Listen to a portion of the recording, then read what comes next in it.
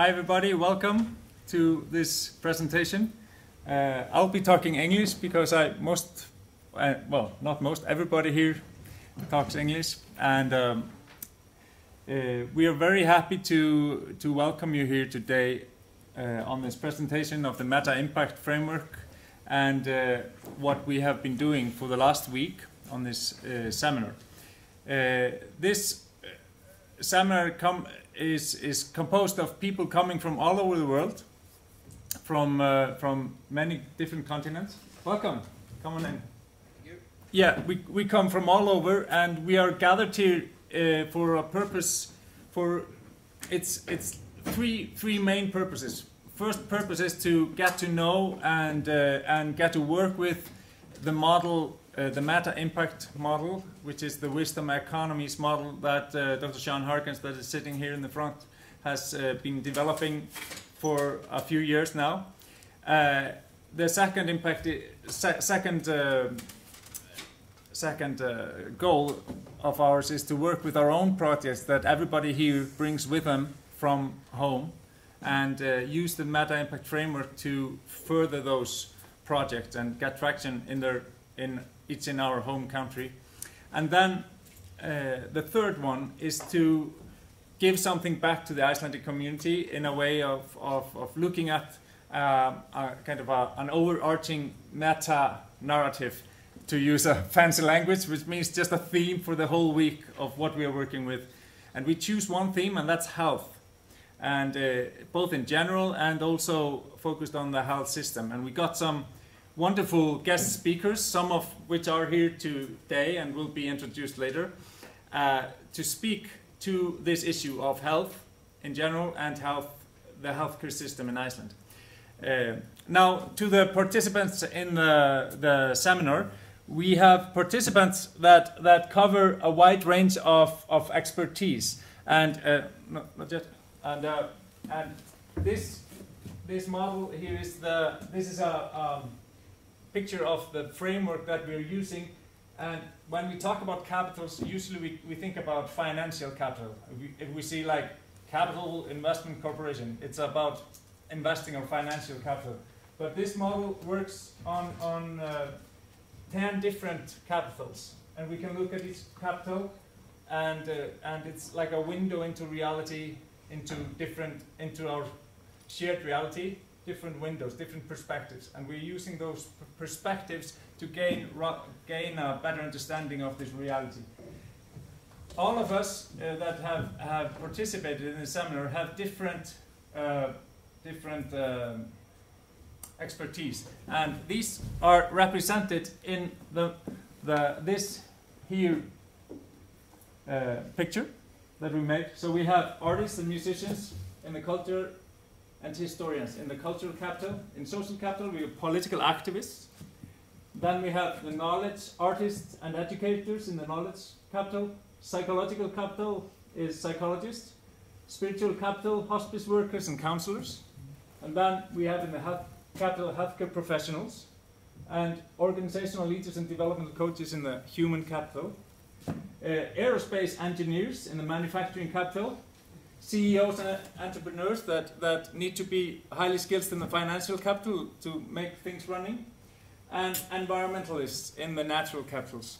So when the group comes together and work with this model, we can discuss through these capitals, and that's why we are here, and that's what we're going to represent to you today, our basic kind of findings and our methods for working with the capitals. So for the next speaker, who is going to introduce more what we've been doing and who has been working with us, please welcome Claudia Megling. Thank you so very much. So my name is Claudia, and I originally come from Germany. I lived in Iceland for over 8 years, and currently living in California, Northern California. And when we put this program together, we were really thinking, so who are the thought leaders in Iceland who we can invite? And while there is a lot of people to pick from, what we ended up really finding a couple of people who are instrumental in the awareness changing of Iceland. And our focus, we'll talk about this in a moment, in our joint project was healthcare. So we were very proud and happy to invite Anna, who's a senior advisor of the Hospital, so to say, Landspitali, and the University of Iceland. So she gave us a lot of information about the healthcare system in Iceland and gave us the cultural framework.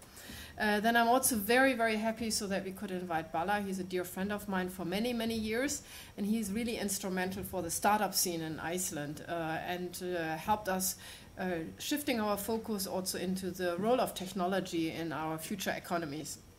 And then on the academic field, and also one of the wisdom carrier and activist in the field of new economies in Iceland, Professor Kristin Valla from the University of Iceland, and she's teaching sustainability there. And then to round up the whole framework, we invited Lilja Ottersdottir, who is the founder of the Natural Health School, the School of Health Mastery, and learned from her a lot about the natural therapies present in Iceland. And so with this, I'm handing over to Tanya. Hi everyone, I'm Tanya, originally from South Africa and been living in Iceland for the last 7 years. So our story, our purpose for this multifaceted project that you're currently experiencing it's an action learning experience, as you can see. We wanted to give something back to the people in Iceland and through a spirit of reciprocity. And we wanted to focus on issues that were both local and global, and healthcare was one of them, as you can see. And what united us as individuals is our desire to make the world a better place. So our process, during the process, we each individually were implicitly invited to discover our own integral whole selves within a safe, nurturing environment. And similarly, on a group level, each individual was honored as part of the whole, bringing their own unique wisdoms into the collective awareness. This was done through group projects, dialoguing, and reflections. And finally, on a meta level, we've been engaged in integrating and understanding the gifts of Iceland and the local knowledge that has culminated in this project, and that is our final product of this process. Thank you.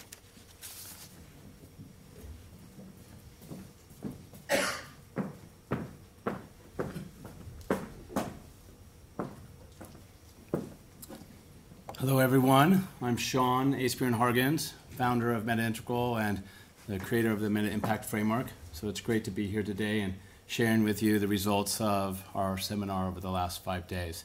So this quote I find really inspiring by John Fullerton with the Capital Institute, which is based in the San Francisco Bay Area, which is where I'm from. And it says, "We can and must bring our economic theory and practice into alignment with our latest understanding of how the universe and our humanity works."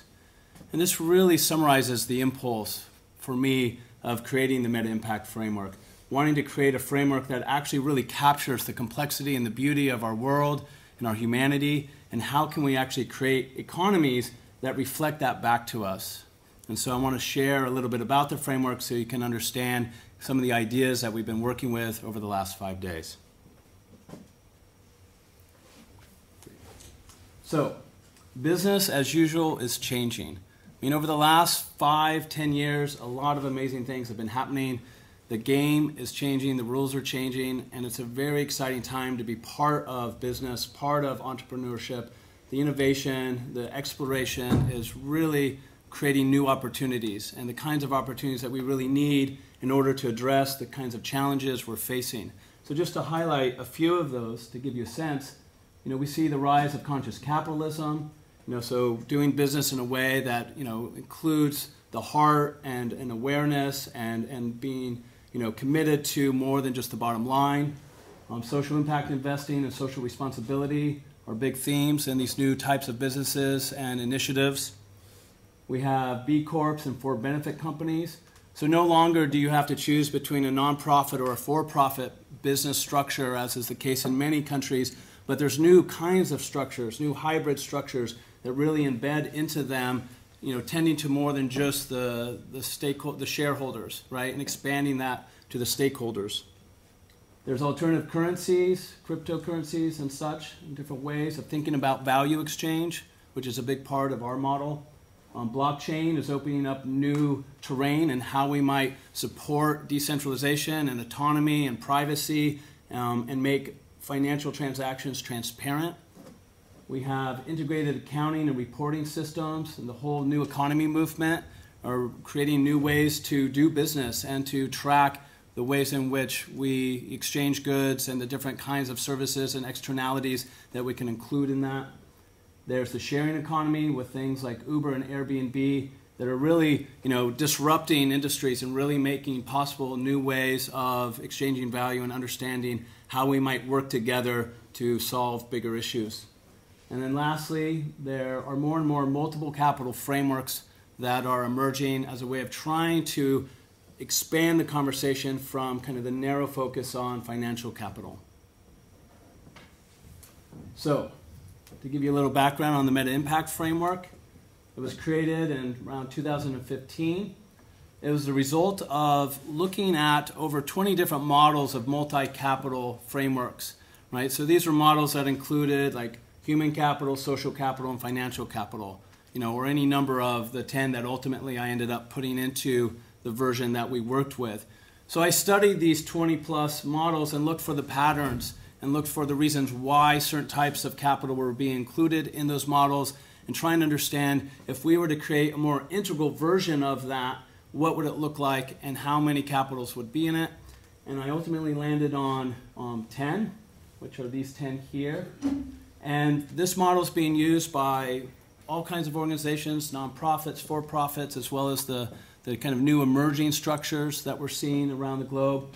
It's also being used by communities and groups to support their kind of coherence and keeping track of the way different members in the community are adding value to the shared mission and vision of that community. And we're also seeing it being used for global systems analysis, which is part of what we did this week with looking at health and healthcare. So in its simplest form, there's 4 dimensions to the MetaImpact framework. And you can see these kind of all in this framework. Let me stand over here. So there's 4 types of impact. So the deep impact, clear impact, high impact, and wide impact. So those are around there. And they are dealing with these respective kind of 4 clusters of pies. Deep impact is the transformation of hearts and minds. How do we transform the way people think and feel, the mental models that they have, their experience of their somatic selves and what that might be telling them? How do we work with these interior realities of human beings and transform that? As a business consultant, I often find that most of the challenges in businesses are related to this domain, right? So how do we transform that? And we refer to that as deep impact. Clear impact is the transformation of bodies and behaviors. How do we tend to our physical well-being, change our posture, our body language? How do we change our behaviors and our skill sets, develop the capacities and the know-how that we need in order to deal with the challenges and situations that we're navigating? High impact is the transformation of environments and systems. So how do we transform the systems that we're part of? Where are the high leverage points in those systems? How do we identify them? How do we then actualize a go-to plan so that we can have these acupuncture points and systems to really make as much high leverage change as possible? And then how do we tend to our environment, our natural environment, our organizational environment, the buildings and spaces that we find ourselves in, the organizations that we're working in, the financial systems, the educational systems, the political systems. But how do we work with all of those systems in a comprehensive way and transform them to support the wholeness, across, all the different systems that are involved? And lastly, there's wide impact, which is the transformation of relationships and culture. How do we tend to the quality of connection between people? How do we increase trust and transparency? How do we support the coherence of communities? How do we honor and preserve culture and language, rituals and stories? So how do we include that in our process? So you hear a lot about social impact, and social impact I found is used in a way that often just is talking about these different types of impact, but is done in such a way that it's sometimes confusing.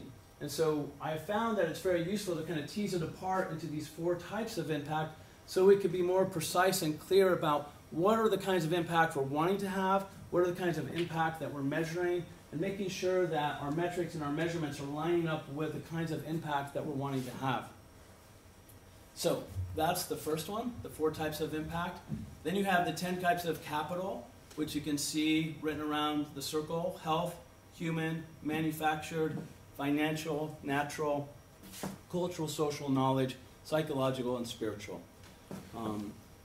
We spent a lot of time this last week kind of exploring the specific details around those capitals, the different types of metrics you can use to measure them, looking at examples of how different organizations are including those capitals in their assessments, in their annual reports, and in their approach to metrics. You know, I think the thing to highlight here is that these 10 capitals, while you could have more or you could have less, they feel like the optimal amount of differentiation to really cover the core aspects of any major challenge that you're facing in a community or an organization. You don't have to use all 10 in any given application, and you might actively choose to leave some out, but then you're leaving those out consciously. You're knowing that you're choosing not to focus on those capitals for any number of reasons. So it's kind of like a menu where you get to decide, okay, given this problem we're facing, what are the key capitals we really need to be aware of and work with in order to make the kind of progress we want to make. And then there are 3 types of data, and you see this with the 1P, 2P, and 3P. So this refers to first person, second person, and third person, which are somewhat technical terms that basically refer to the qualitative aspects of data, which is first person, subjective, and second person, intersubjective. So the tradition of research known as qualitative research focuses on gathering this kind of information. And then the third person is what in many ways we're most familiar with, which is the objective or interobjective / systems data, right? So statistics and numbers and the different kinds of KPIs that many in the business world are familiar with. So we work with all 3 kinds of data in all 10 capitals. Though again, in different situations, you might choose not to work with first-person data or second-person data in some of those capitals, right? So this is a meta model that gives you a lot of things to consider, and then you get to kind of pick and choose which ones are most appropriate to your situation. So those are the 3 types of data, and then lastly, we have 4 types of bottom lines: people, profit, and planet, which are the traditional triple bottom line combination, and then purpose. Typically, when you see someone or an organization expanding from the triple bottom line to 4, they usually include purpose about 80% of the time. And we felt that having purpose and as a way of talking about the interiors, people's experience and meaning making, the psychology, the cultural dynamics was really important. So we've expanded kind of the triple bottom line to include the 4th. And then we've linked the bottom lines with the different capitals. And I won't get into that here, but there's a number of important relationships between the impacts, the capitals, the type of data, and the bottom lines. And I think this is one of the things that really sets apart this approach from many others, is that we're really looking at how do these different layers of the model and of reality that they represent, how do they interface, right? And how can understanding those relationships between impacts and bottom lines, or between capitals and types of data, by understanding those relationships and dynamics, then we can be more effective change agents, dealing with the situations we're trying to bring change to. Next one. So, one way to summarize what wisdom economies are to have this list of words that capture some of the core elements that we're wanting to include. So they're open, they're inclusive, they're regenerative, they're green in terms of sustainable, they're circular, transparent, integrative, and they include multiple forms of capital, right? So this is kind of a broad way of talking about wisdom economies, that we need an approach to economic thought and modeling that is including these qualities and elements so that our approach to the economy can actually match what we know about reality and what we know about humanity. So the last thing that I want to leave with you with my section here is that it feels like, given everything that's happening out there, the larger movements of creativity and business and organizations and sustainability, is that something along these lines is an idea whose time has come. So, thank you.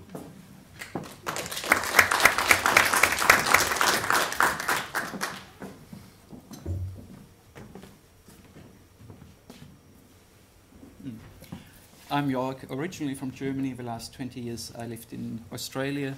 And the next section of our presentation is the application of what we heard about the process of thinking about capital onto health and healthcare.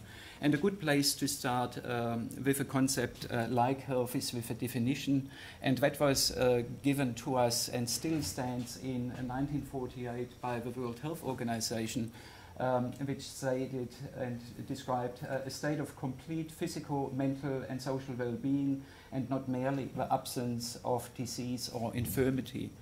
For the time being, that was quite a visionary and ambitious statement, and if you reflect on what Jean just explained to us, it incorporates the whole four quadrants or the 10 capitals.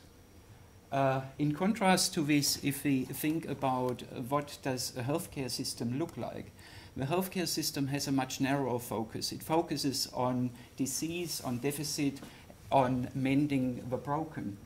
And with that kind of narrowed focus, it only addresses a limited range of capitals, as you see represented on the right graph, where the missing parts are blacked out, and it addresses mainly health, psychological, the infrastructure questions, and the financial resources. Next slide, please. Now, in terms of population-level health outcomes, we do know that medical care actually contributes only about a quarter to the overall health outcome. However, when speaking about health, often the public perception is that it's all about hospitals and doctors and nurses and the like. Another quarter to population-level health outcomes is linked to individual health behaviors, which relates to nutrition, exercise, sleep hygiene, in a way a self-discipline to optimize an orientation towards optimism, which is clearly linked to better overall well-being and health outcomes.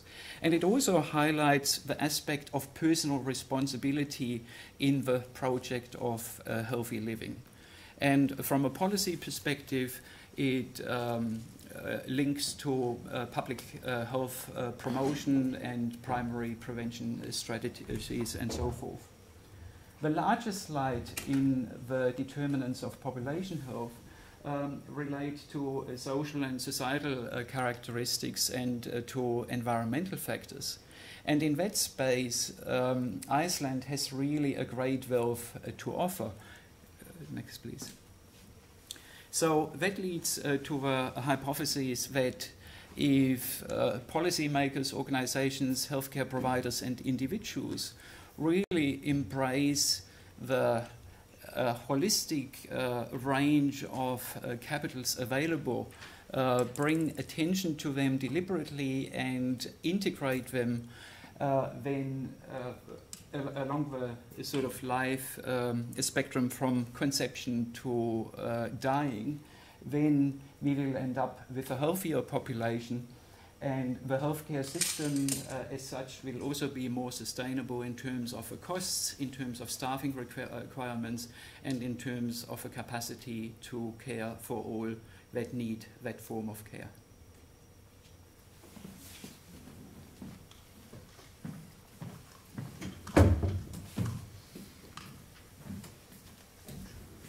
Hi, I'm Tanya from Australia. So just a bit of a global context here. So I'm going to talk to you about an example as a way of illustrating how we can apply the 10 Capitals framework to the challenges that face healthcare. My background is in the management of healthcare services. So we know where Iceland is, we know where Australia is. I'm going to be talking about rural South Australia. So all of the public health services in the state of South Australia. So that's 1 million square kilometres, about 500,000 people living in a very dispersed state. So had some really interesting presentations over the last week about Iceland and the healthcare system, and the things that occurred to me again and again and again was just how much we have in common between rural South Australia and Iceland, and a couple of things in particular that I'll go through. So South Australia is also a very urbanised state. Iceland is an urbanised country, with Reykjavik being home to the vast majority of the population. In South Australia, 2/3 of the population live in Adelaide, the capital city, and the rest are dispersed across those 1 million square kilometres. And this remoteness element, the harshness of the climate, for us it's probably in the opposite extreme. It doesn't snow in South Australia, we don't have glaciers and ice and hot baths, but we do have very hot weather in the summer and frosts in the winter, so quite extremes of climate. So, you know, there's some commonalities there in terms of the challenges of remoteness, harshness and dispersed population, that's, you know, and the contrast of the urbanisation. Secondly, as a health system, the Australian health system is based on principles that are quite similar to Iceland's health system. So it's the concept of universal healthcare, that doesn't matter if you can't afford healthcare, the government's funded health services will be available to you. And there are small gap fees, and, you know, so very, very similar financial model from what's been described to us this week exists between the Icelandic health system and the Australian health system.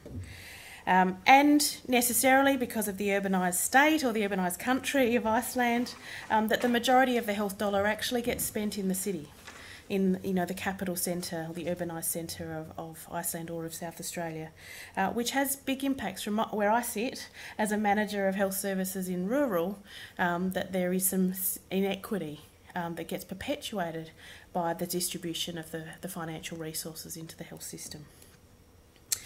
We also share some challenges with increasing pressure on the health system, with the ageing population and our ageing workforce, with the increasing burden of chronic diseases that come with this growth in ageing population. We both see increasing consumer expectations. You know, Dr. Google's out there and people know where they go for their frontline advice, and that then heightens their expectations about what the health system can offer. And there is, even though there's increasing consumer expectations, there's still this expectation of being able to neglect yourself and then go to the health system to be fixed. So that culture of dependence on the system in your time of illness. We also see in Australia and in South Australia an increase in the expenditure on healthcare as a percentage of our gross domestic product, and some of that's attributable to these trends in more and more pieces of equipment that go ping, and more medicine, and the costs of those things that increasingly are available to us through escalation of capability in the technology space, for example.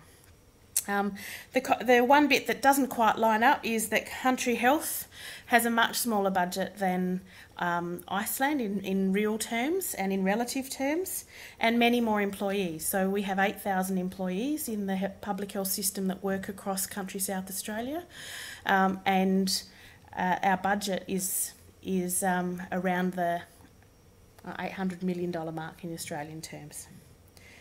So there is a big part of that is because as a rural health service we provide lower complexity, lower acuity, so the sort of high-end medical services are all provided in the cities. Heart transplants, dialysis, intensive care, those sorts of high-end medical services are not provided in our rural communities.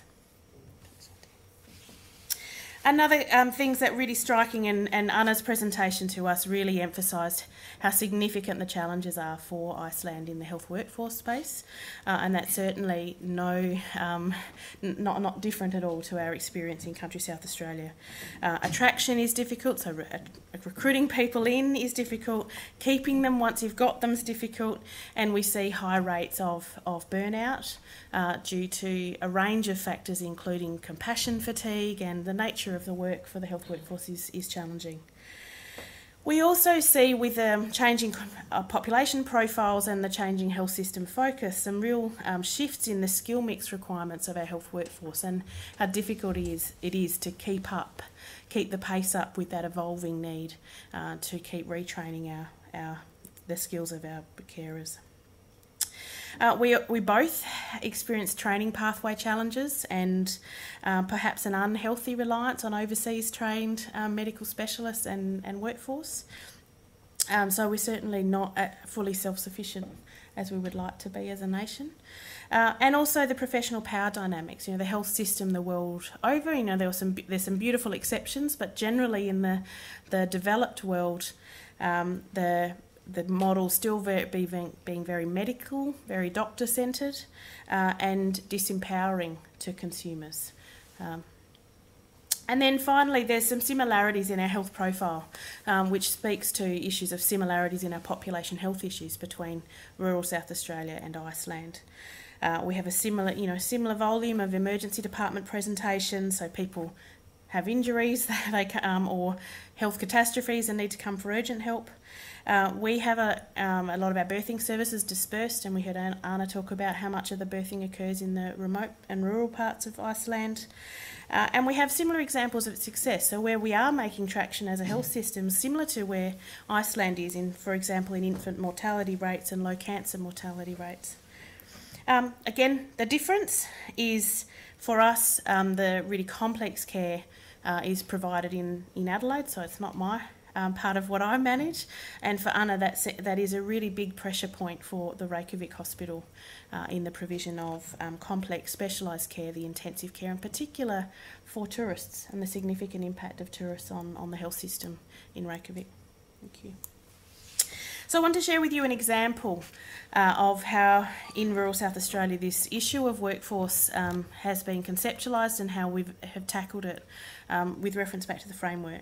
So rural South Australia employs about 500 allied health professionals in the public health system. They are the physiotherapists, the dietitians, the occupational therapists, social workers, speech pathologists, podiatrists.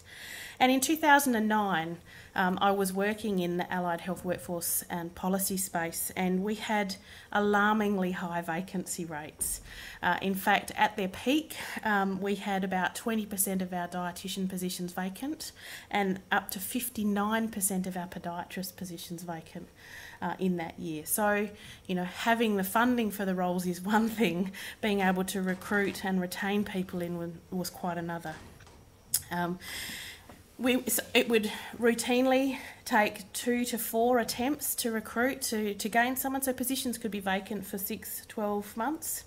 And when the position's vacant, you either have to rely on a locum workforce, which was difficult to get and very expensive, or the services just can't be provided. So it's having this downward spiral effect in terms of services. That spoke to an attraction problem. We also knew we had a retention problem because we had a very high turnover, about a 50% turnover every 3 years. So typically our workforce was young, they would come fresh out of university, they would come, and within 2 to 3 years they would leave. We would burn them out, freak them out, and they would run off to the city where they had more support and more access to training and development. And the really, really young, inexperienced workforce, with over 55% of our workforce within 1 or 2 years of graduation. So the babies. And unsurprisingly, pretty high rates of burnout. Thank you.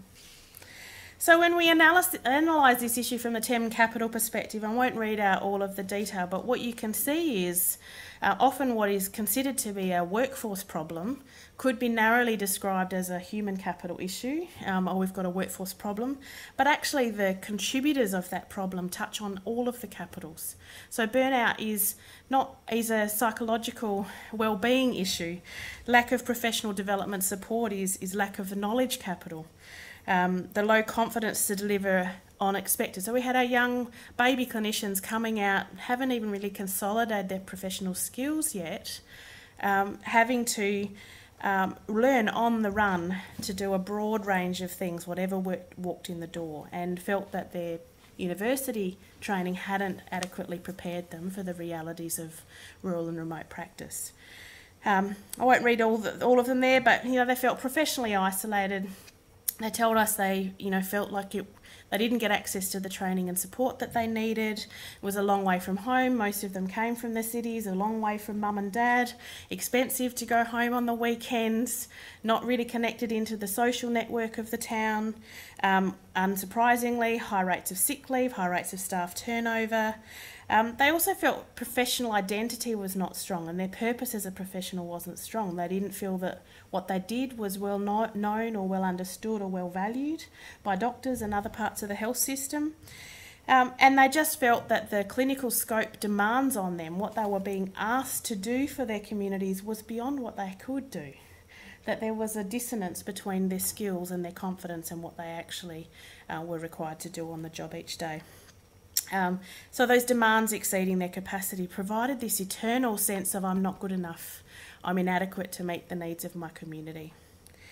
And so then we see the impacts in terms of financial, the costs of travel and being away from home and having to establish a home. And, you know, some of them, first time they've lived out of home from mum and dad. So really isolating, financially impactful, but also geographically scary. So we have a lot of kangaroos in the region where I live and right across, and they're beautiful creatures, but they like to hop right into your car when the headlights shine in their faces, and it's pretty scary to be hit by a kangaroo as you're driving along, and it's pretty common. So the risks associated with driving great distances is also contributes to people, you know, the natural environment becoming a threat to people. Thank you. So then what did we do about it? A range of things, and I won't detail them all, but effectively we said, what does the literature say about what works in this space? And there's extensive international literature on what works. We also asked the clinicians that we had in our staff at the time, so what would work for you? What would make a difference for you? And unsurprisingly, they touch on all 10 capitals. So, you know, we needed a transition to rural practice program, a specific structured learning and development approach to help them to make the transition from student to rural practitioner. That we needed to have a reliable source of training support and a planned way of ensuring they would get the training they needed to fill any deficits they experienced in their confidence and skills. We needed to develop more robust partnerships with universities so we could inform their undergraduate courses as being more fit for context. We also deliberately developed whole of country networks for these professionals so that they could on a monthly basis get together with other professionals like themselves to discuss what their challenges were, share cases, so get some nourishment, but also that social capital being built was really important. And strengthening their peer networks. There were a range of crass ways of talking about it, but effectively we introduced our young professionals into their social lives of their communities. We went on houseboat tours, we played mixed netball, we did those sorts of things that make such a difference to people feeling like they belong. And not expensive, not hard to do, but it is about connecting people with community and really building social capital. We developed clinical supervision and support and debriefing to really build the human capital and the capability of the workforce. We developed an isolated worker policy that worked out how to keep people safe when they were travelling, so that there was a really clear process of how to do that. Buddied people up so that clinics were provided by multiple clinicians on the same day in the same town so they could travel together. You know, so a range of little things, but they made a big difference. Yeah, that's probably enough for now. Thank you. So the results, within 3 to 5 years, and some occurred within 3 and some within 5, hence the range, we demonstrated impacts on all 4 capitals. The impact that I'm most proud of is that we reduced vacancy rates to less than 5% across all of the professions. So, you know, none of these were big earth-shattering strategies, but they made a huge impact. We saw increased number of applications for our positions, went from getting none for 2 or 3 rounds to getting up to 50 for a single position, which is unheard of. The majority of our vacant roles were filled within the first round of advertising, and we were able to retain our health professionals more. We saw a 20% increase in the number of level 2 roles. So we, in parallel, developed a career structure where instead of having 55% of our positions being for baby clinicians, we converted a proportion of those roles into the next level up, level 2 positions, and we established one level 3 position per region, so that people could see where I could progress in my career and who do I go to who's more senior to me to provide support. So they might not have been in the same town, but they were within easy distance. So really building that human capital by growing career structure and support structures. And we saw the average length of tenure increase by almost 12 months, which is about a 25% increase on average. Our staff reported increased levels of job satisfaction, pride, clarity of their roles and responsibilities, and higher levels of optimism in their career and in their profession and the impact they could have on their communities. We also increased the number of presentations delivered at state and national conferences, so our staff were becoming proud in what they were doing and wanting to promote it at a state level and nationally.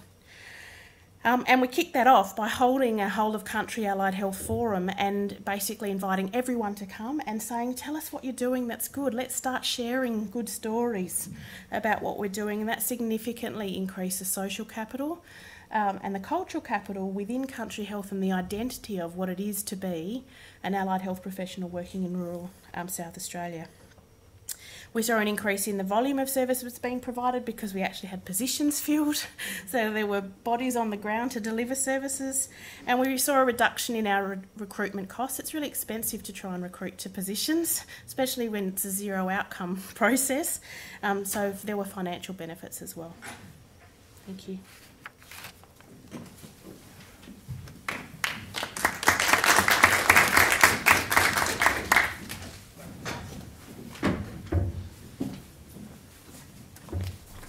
Thanks, Tanya. I'm Simon. I'm the third of the Australian contingent, which only proves that we come in as a gang, actually. We've already referenced Anna, who was actually our first presenter at the beginning of our week, from Lanspatali. I think I've got that right. I've been practicing it all week and probably still mucked it up. And when she did her presentation, which was tremendous, it really did frame things for us, and she presented a couple of key challenges. One of those Tanya's been talking to, or has just been presenting on, in terms of workforce. In fact, I think from Anna's perspective, workforce was the overriding issue and challenge that she was having to face, and the system was having to face. But the other one she mentioned, which was actually quite prominent, was the issue of ageing. And these next two slides actually come from Anna's presentation, so I want to actually thank her for making these available to us. And I want to just focus on this first one, which actually talks about the impact, well, it doesn't so much talk about the impact, but actually the profile of the ageing population of Iceland. Now, most of the population of Iceland is clearly increasing. The population of most countries across the world is increasing. But I think what you can see here as we move from 2008 to 18 and up to 23 and beyond, is that whilst we've got a bulge in the overall population, you can see where much of that increase is occurring. And in many senses, this is actually a result of a successful healthcare system, not just the system itself, but public healthcare and general conditions in society. So we're able to keep people living longer. It's a great thing. Well, it's a great thing from my perspective, I suspect from most in the room. So what we're experiencing, what Iceland is experiencing, is this bulge, and this is going to continue. Now, this isn't a tsunami. And if I showed graphs like this for countries like Iceland, countries like Japan, or some of the other European countries, you'll see a much steeper curve, which probably places Iceland in a very good position to try and address this issue now, because there are other countries that have already faced a much larger explosion in the ageing population than Iceland has. But it is a significant issue. And the reason it's a significant issue is as a result of these first couple of points on this next slide. And in many senses, I think this is probably pretty self-evident. Older people, because of their frailty, are more likely to have at least one chronic disease, and in fact 50% of them have two or more chronic diseases. As we age, as our body deteriorates, we're more prone to have and susceptible to these chronic illnesses. And it's those chronic illnesses that are putting pressure on Iceland's healthcare system. And in particular, what we heard from Anna was the pressures that were placed on the hospital system. So we had certainly hospital admissions that were starting to rise reasonably dramatically, putting pressure on beds. And in fact, it was then also difficult, we heard, for people to exit hospital, particularly for older people who had no options to actually go to. If they couldn't go back to live safely at home, they didn't have the care available within the home, they had to remain in hospital. And that impacted not only on their well-being, but on the well-being of all Icelanders, because it meant that there was bed blockages which actually stopped other people who should have had access to hospital, and we heard examples of this for treatment, who couldn't get in to the hospital, couldn't get access because those hospital beds were being blocked. Now, that's the negative side of things. We thought there's an opportunity to reframe this to some extent. If I can go to the next slide, we've just got a few pictures. There's no doubt when you're actually facing the sorts of pressures that we've just described that you can actually look at ageing as being a problem.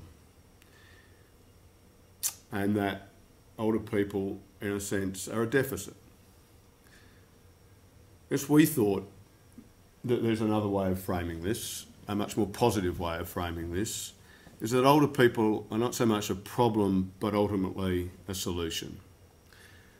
And actually, there's an enormous opportunity that there are assets. They're not deficits, they're assets. They have things to contribute, to continue to contribute to society, not only to their own families, to their own well-being and their own health, but to the community at large. And they're an asset sometimes that we don't tap into. We see them as a burden. So the things that we thought through during the week is we had presentations from others who actually provided us a different perspective, not only on ageing, but on alternative medicine and alternative healthcare approaches. So we thought we could come at this problem from a somewhat different perspective.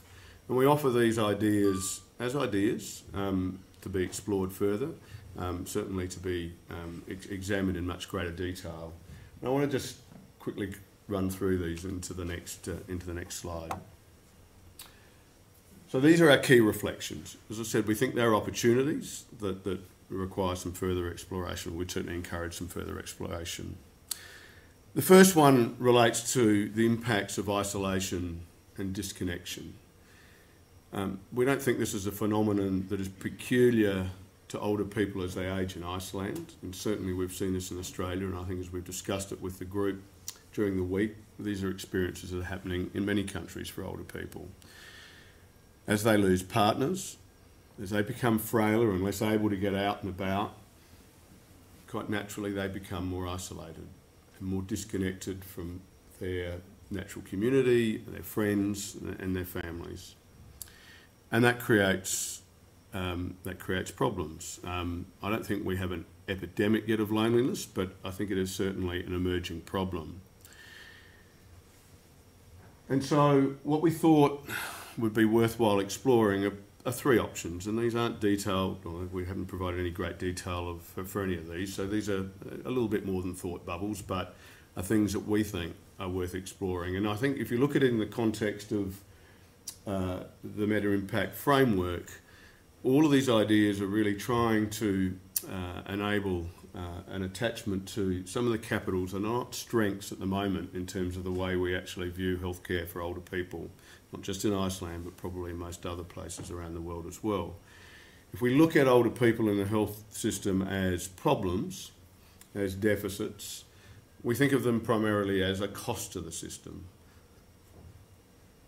So the capitals that tend to get emphasised generally are ones around finance, because of the cost impost, but also in terms of infrastructure. So the pressure becomes to think about how do we solve this problem by creating more hospital beds, by building bigger hospitals that can actually accommodate this additional demand.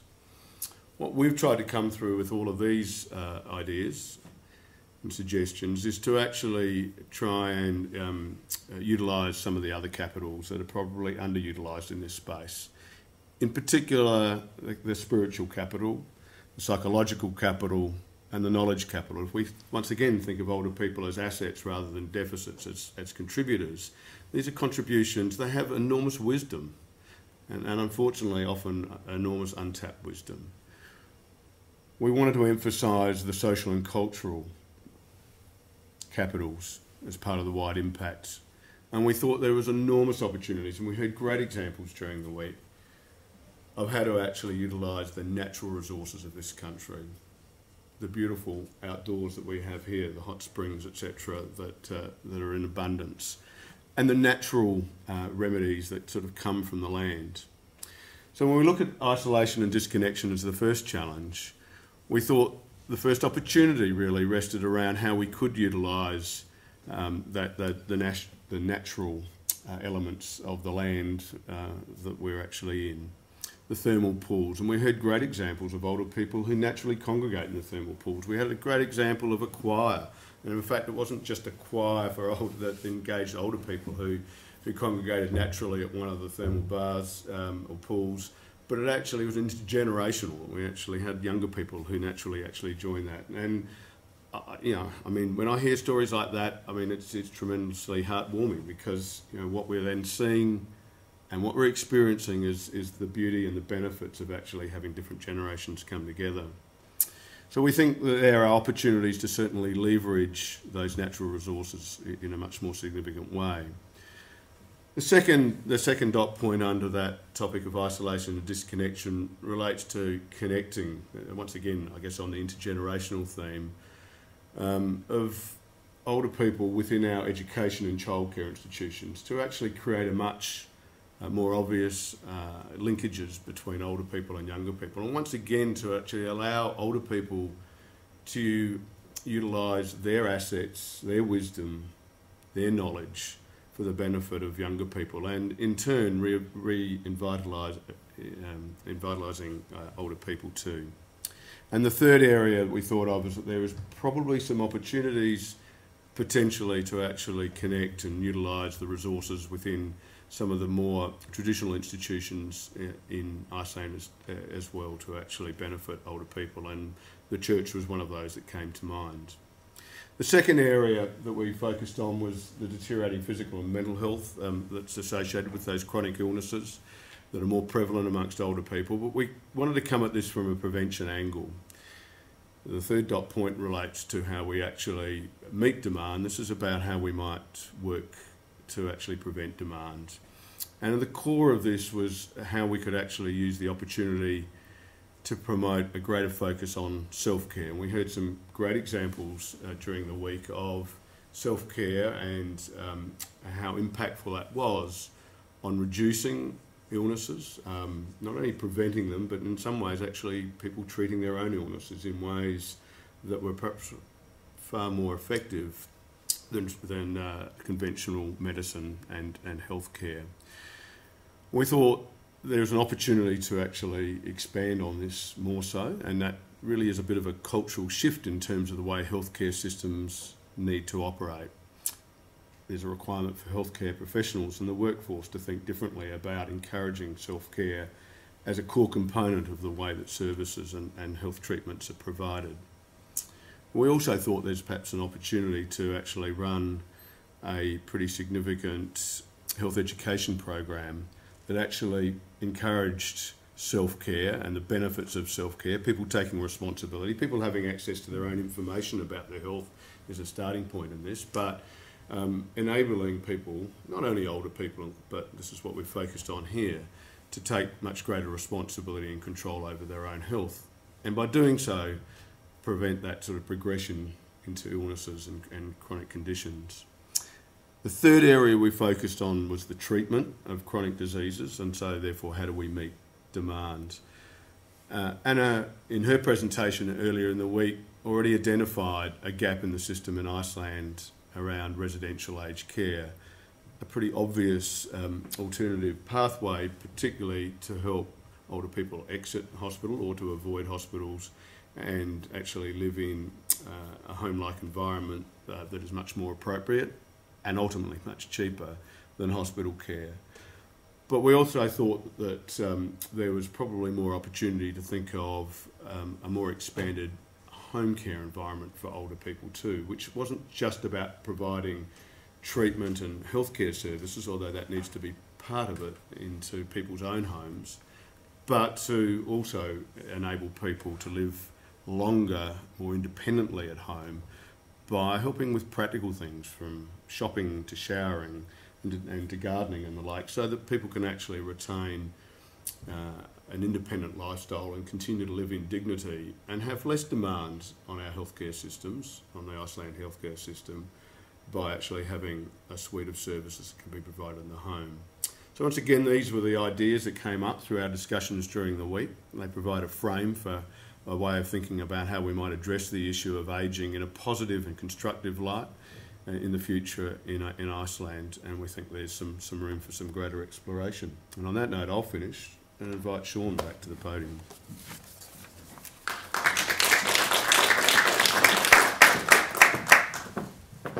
So I want to build on what Tanya and Simon did by kind of zooming us out to the meta view.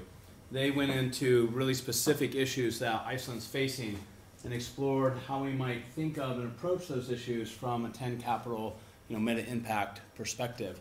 So I want to zoom us out and share with you some of the key questions that we ended up holding as a group. So over these last 5 days, we've heard from a lot of different guest speakers. We've had people from Iceland actually in the seminar contributing their insights and experiences.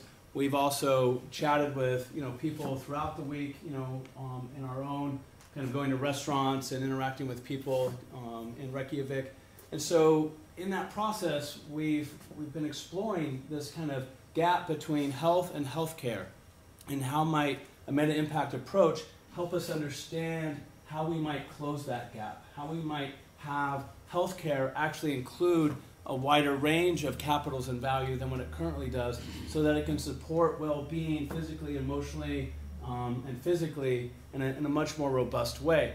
So we spent some time today kind of bringing together kind of the core questions that we're leaving with.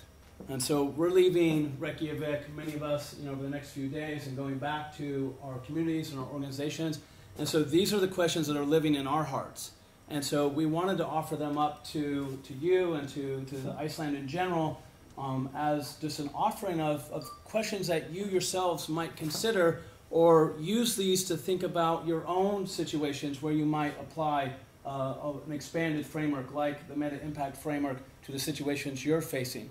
So we're using the frame of the 4 types of impact, and what's a key question that arises in that space that can help have more impact in this context. So we start with deep impact, and the question is, how can Iceland coordinate its knowledge resources, for example, specialist expertise and databases, to overcome challenges associated with seasonal depression, ADHD, and caregivers burnout, right? So those challenges seem to be really big ones that came up many times from different people that we spoke with. And when we look at the knowledge and the expertise and the things like the decode genetics, like we see some powerful assets and possibilities. And so how might Iceland find a way to leverage some of the strengths and assets it has in these types of capital, spiritual, psychological, and knowledge, to address some of the bigger challenges that also occur within those particular capitals? So next we go to clear impact, which again is about transforming bodies and behaviors. And so here the question that we ended up landing on together is, what would the future workforce of Iceland's healthcare system look like if it shifted from a primary focus on treating illness to promoting thriving health? And so this got highlighted very powerfully in Tanya's presentation, right, where they looked at the staffing issue in Australia, and by kind of using the Meta-Impact framework, really changed how they were thinking about that issue, right? So how do we not just focus on the staffing issue from the box of staffing, right, and from kind of a human capital, HR kind of training perspective, but how do we step back and get a meta view and think about it from a number of different perspectives, so that we can bring some creative solutions that might not show up within kind of the more narrow confines of how that issue is currently being framed. and high impact is the transformation of environments and systems. And the question that kept coming up in various contexts was, given Iceland's natural resources, might you become a global leader in hydrotherapies, right? So the hot water and the cold water and using them in conjunction. And there's increasing scientific evidence and understanding around how to use the hydrotherapies to great effect. And some countries are already doing this and incorporating it into their healthcare systems. So it just seemed like low-hanging fruit to us that, like, well, Iceland has this possibility in abundance, so might they begin more systematically, looking at how they could build on that tendency, which is already here, and really incorporate it more formally and fully into the healthcare system. And lastly, wide impact, which focuses on the transformation of relationships and culture. How might Iceland leverage its high connectivity? Everywhere you go, you know people. I was with Arnie today. We went to 3 different places, and he bumped into someone he knew in all 3 places.